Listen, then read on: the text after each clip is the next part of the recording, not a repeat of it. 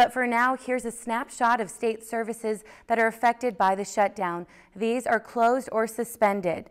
The state lottery, hunting and fishing licenses. If you don't have it by now, you can't get one, but the DNR will still enforce the law.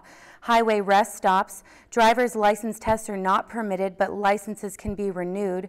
State offices will be closed, but city and county offices can distribute license tabs and renew plates. Road construction. Services for the blind and the deaf, and that includes Lakeland's closed captioning. The Minnesota Zoo. Historical sites are closed from Fort Snelling to Split Rock Lighthouse.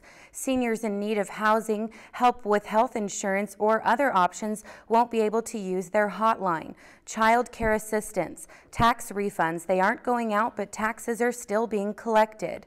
Nurses and doctors can't renew their licenses and may be unable to see patients if their license expires. Tuition reimbursements claims stop, as do veterans outreach claims. And finally, the state capitol is closed to the public.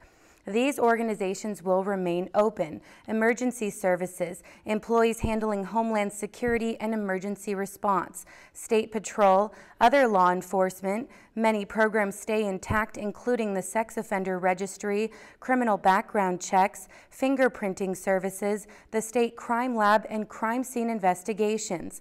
Education, funding for K through 12 continues. State colleges and universities stay open. Medical assistance programs, food stamps, welfare benefits, payments under the Minnesota Care Health Insurance Program, and unemployment payments will continue. Workers' compensation claims and benefits will still be processed. Veterans' homes and programs, health and safety inspections of healthcare facilities, child protection services, refugee assistance, and state payments to cities and counties will continue. Nursing homes and treatment centers. The courts will keep running at all levels. And finally, marriage licenses will still be available at county service centers. Instead of taxing their friends, they would prefer very damaging cuts to health care, K-12 and higher education, state and local public safety, mass transit. And this governor has chosen maximum pain for political gain. And if you have questions about state services that no longer are available, contact your local state representative or senator or the governor. If you've enjoyed this segment of Lakeland News, please consider making a tax-deductible contribution to Lakeland Public Television.